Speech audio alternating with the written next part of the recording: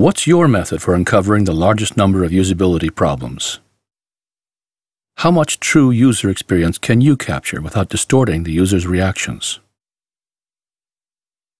If you want to capture real user experience and uncover more usability problems in less time, please take a moment to watch this 1-minute message from Tobii Technology, the world leader in eye tracking. We'll give you a new perspective on eye tracking that goes beyond heat maps and gaze plots.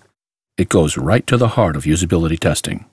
In 2007, Lancaster University researchers published a comparison of usability methodologies. They compared, first, the concurrent think aloud method, where the task and interview take place at the same time. Second, screen recording cued retrospective think aloud, where the participant looks at a replay of the task during a later interview.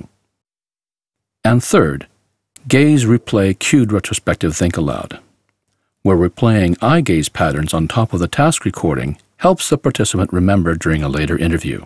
These researchers found that using eye tracking helps uncover a significantly greater number of usability problems, and that by using eye tracking, participants complete significantly more tasks than using the standard think aloud methodology, 79% versus 42%.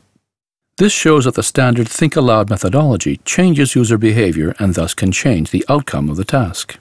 There is only one conclusion. Eye tracking lets you uncover more usability problems without disturbing natural user behavior.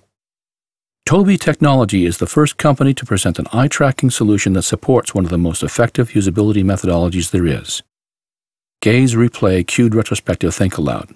Contact us now to arrange a real demonstration and experience the difference.